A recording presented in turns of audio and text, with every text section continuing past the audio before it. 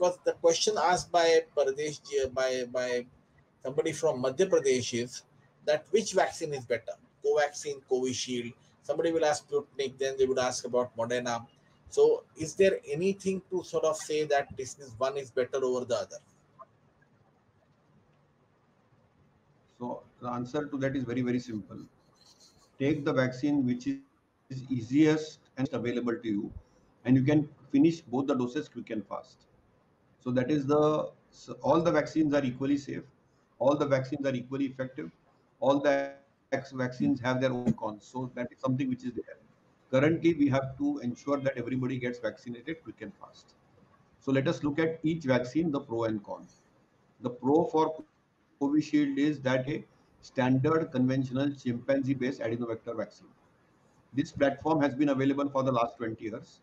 What we are doing is in the chimpanzee adenovector, we are impregnating the spike protein formula of the COVID virus, generates antibodies when it is given in two successive doses. The longer the duration of the second dose, the better is the immunogenicity, is what is the claim. The only problem with Covishield is that being a vector-based vaccine occasionally can cause fever, pain at injection site, flu-like symptoms, might need paracetamol sometimes, and there is a minuscule association with a little bit of clots. So that is a challenge. It is approved in most places, and ideally speaking, with the concern of Delta strain, we advocate it to be given after 2 months, but it may not be feasible right now for Government of India. So they are advocating 84 days, so which is reasonable. Then, as far as the Covaxin is concerned, it's a killed vaccine. It has to be given in 1 month apart. It may not be as immunogenic as Covishield, but in pregnancy and lactation may be safer because it's a killed vaccine. Again, a very, very old technology. Third vaccine is the Sputnik vaccine. Sputnik is based on two different adenovectors given at 1 month apart. So it has a very high efficacy. So among the currently available vaccines, it has the highest efficacy of 91%. Side effects are similar to that of both Covishield and Covaxin are effective against the Delta variant. The side effects of Sputnik are similar to that of Covishield and Covaxin, predominantly like Covishield, but maybe a little lesser. It is again a new vaccine, very good efficacy, approved many countries, more than 60 countries in the world, safe, effective, and has to be given at a short duration of interval.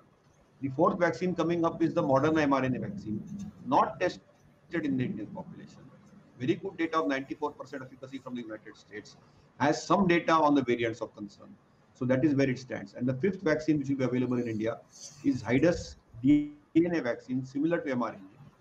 Will need 3 doses for its full immunogenicity, but again is an investigational vaccine. All these vaccines are emergency use authorization vaccines. Whichever vaccine as early, as quickly you can get, you should take. Now, if you are having an underlying major disease, like an immunological disease, rheumatological disease, cancer, transplantation, then please talk to your specialist doctor and they may choose a vaccine or two above the other. But currently, my recommendation for everybody is whichever vaccine you can get as early as possible, get yourself vaccinated and try to complete both the doses as quickly as possible. So that is what my suggestion is to everybody.